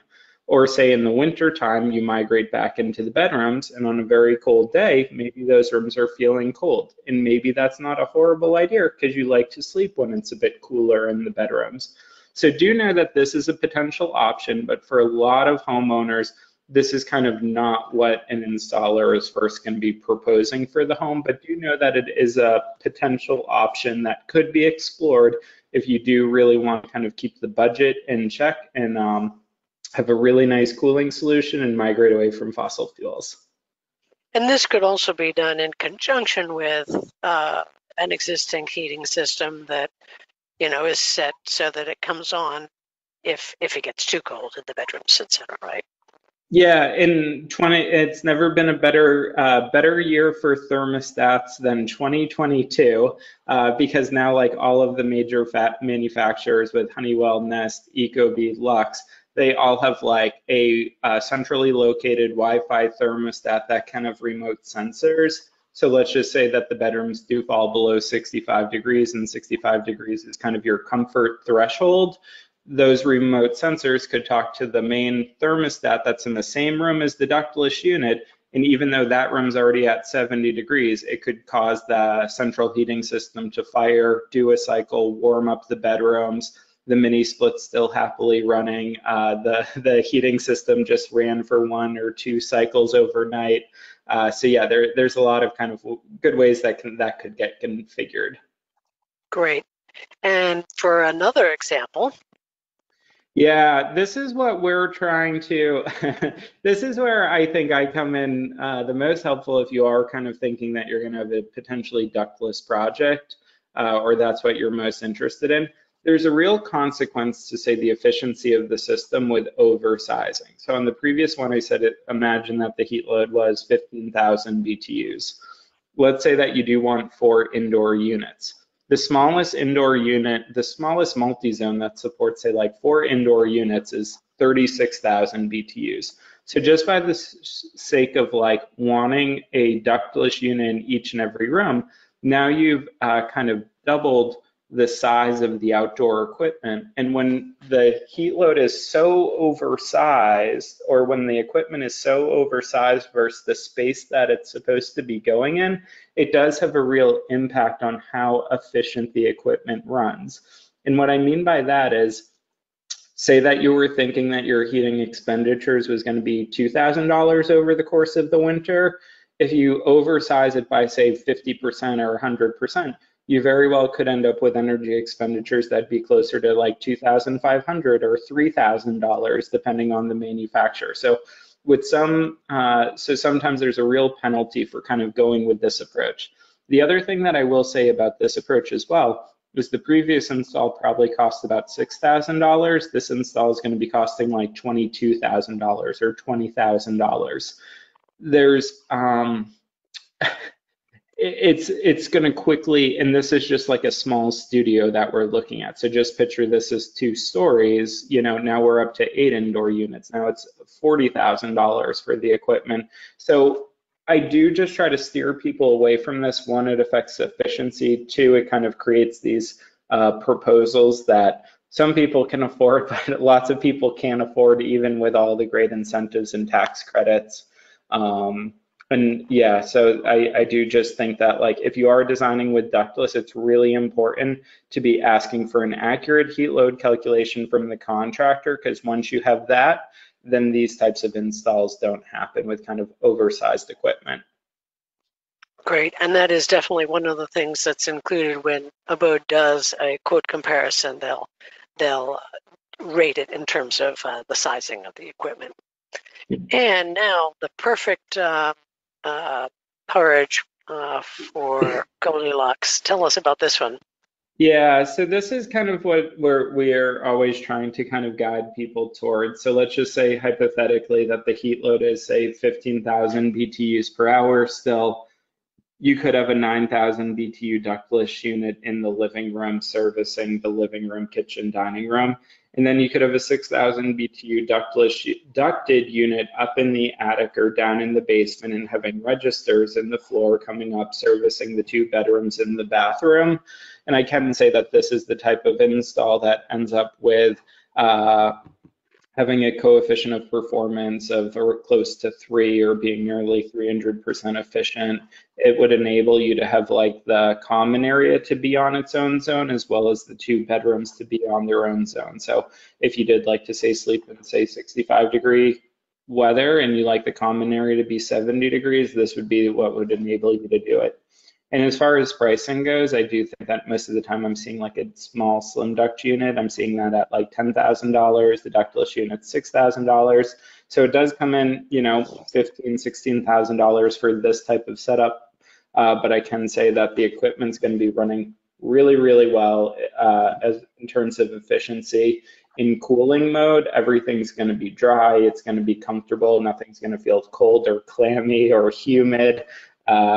Yeah, so, and you can even be adding, you know, adding features to especially the ducted system that could be used to really be improving the indoor air quality of the home as well. So that's really what we're trying to promote. But with any consultation that we're ever conducting, it really does kind of start off with just trying to think about long-term goals for the home, potential budget, what you're hoping to accomplish.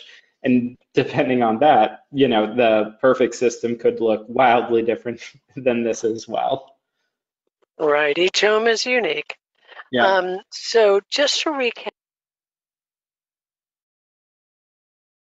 I'm going to stop it there because these Abode discounts are actually expired. They expired last week. This is only a 3-week-old video, but they've already expired.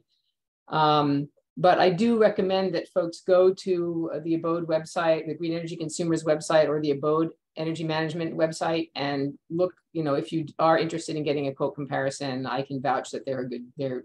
It was worth my while trying to sort between 15 different quotes. So from 7 different manufacturers, 7 different installers in my case.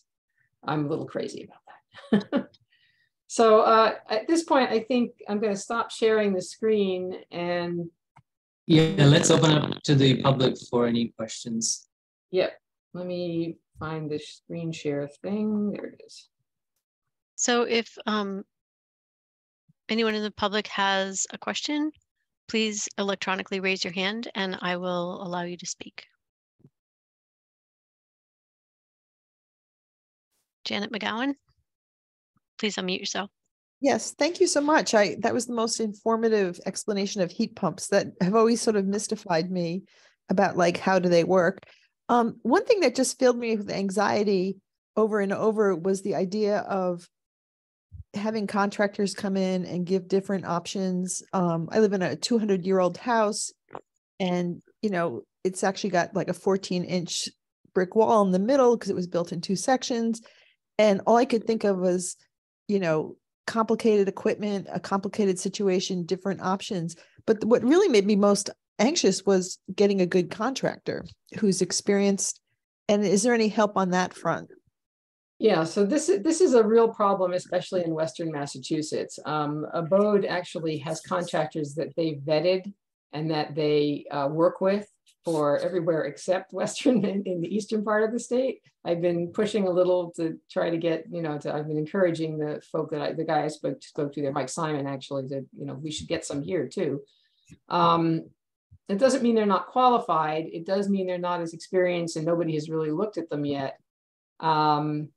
My advice would be, if you can afford to get a consultant in, Abode charges $150 for a consult and they'll set you on the right path.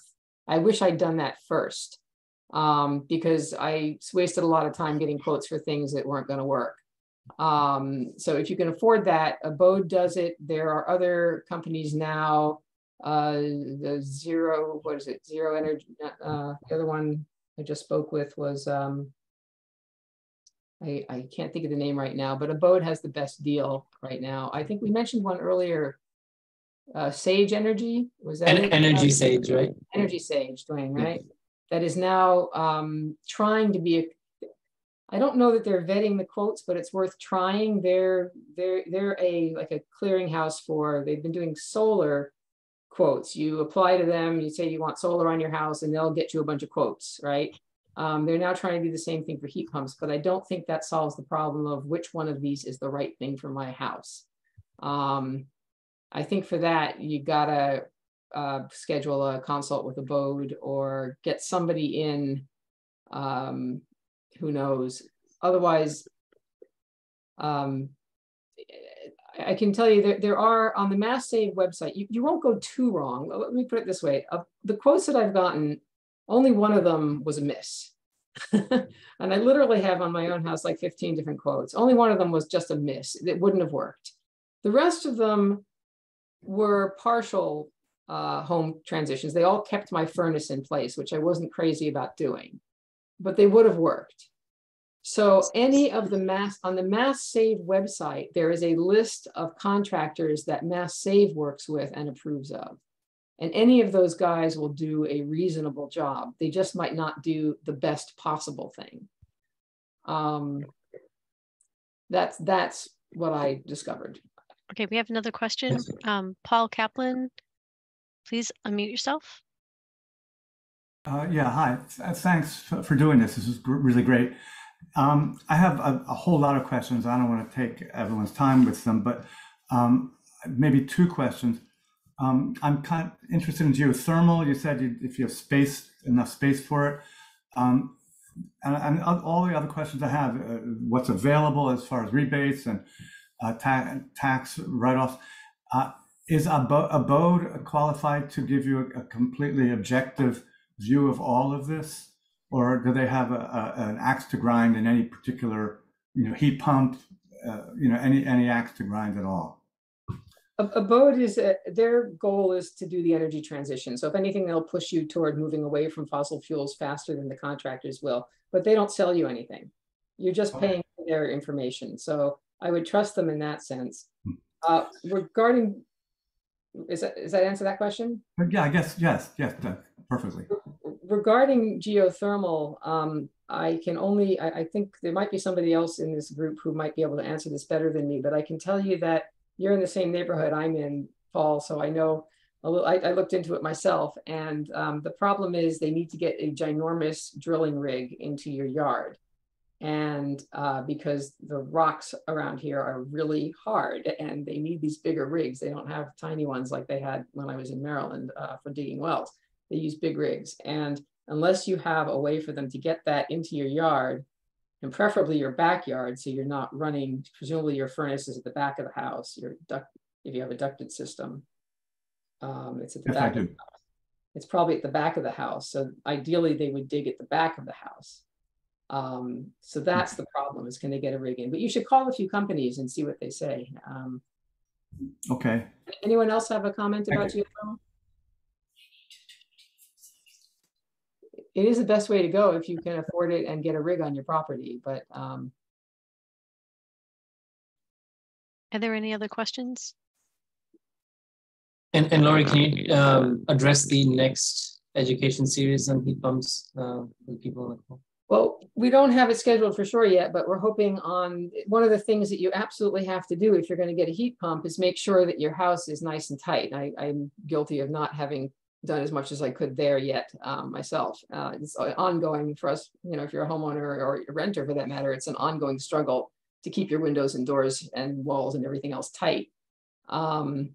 So, you know, the next in the education series will hopefully be on envelope, what we call envelope issues, right? Getting the envelope of your house battened down, you know, so that there's as little heat leak as possible.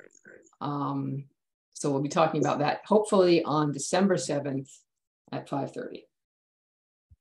Thanks, Lori. And thank you for the questions. Yeah.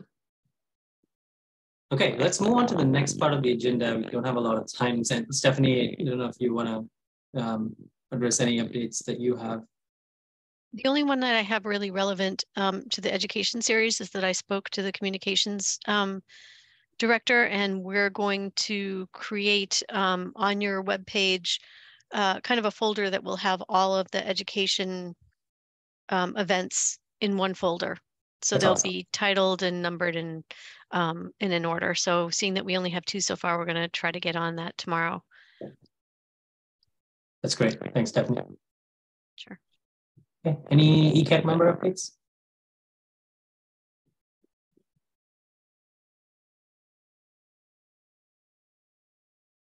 No? Okay. All right. The items for our next meeting, we're going to have a conversation about the home rule petition. Andra, if you can send us any information on that. And then we do want to take a vote on that based on the conversation we have. And then the same agenda as today on setting priorities for the town council and town manager. I'll send information over to Stephanie and what Anna had sent. And then Stephanie's response and mine as well. So I'll send it over to Stephanie and she can share with all of you. Just keep in mind around the pillars that you have, the items in the CARP, and see what do we need to push the town to address as part of their goals for FY23. Anything else that we need to talk about at the next meeting? So the next meeting is scheduled for the 23rd, Vasu, and that's the day before Thanksgiving. So I'm not sure if you all are planning to meet or your next meeting will be December 7th. So you should decide. Yeah, I'm glad you brought it up because I'm out. Do we want to have a meeting the week after? The way we're not missing this meeting? Either one would be okay with me. So the 30th instead of the 23rd, will that work for everybody? Would that be then the 30th and the 7th, or would we be shifting our entire 2-week? No, it'll just be back to back for. Yeah. Okay. Because Lori's working on the December 7th education series, so I want to keep that December 7th meeting. Yeah, and I'm looking forward to Dwayne's presentation on the solar hosting tool. So I'd be in favor of those 2 meetings, moving the next meeting to the 30th. Yeah, I can plan to do that on the 30th. Yeah, I wouldn't be able to do it the day before Thanksgiving. Okay, I wouldn't want to. Sounds like the 30th. Okay. Okay. All right. So the next meeting is November 30th. Right, and I don't think we need any additional public comments unless the public has additional comments that they want to talk about outside of the heat pump conversation that we had. If anyone has any comments, please digitally raise your hand and I'll unmute you. And Stephanie, can you note how many attendees there has been? 12 total. 12. Okay, thank you. Okay, great. All right, we can adjourn then. Thank you all for your time. Lori, thank you for setting this up. Appreciate it. Bye, folks. Bye. Great job, Lori. Yeah. Thanks. Seriously, love it.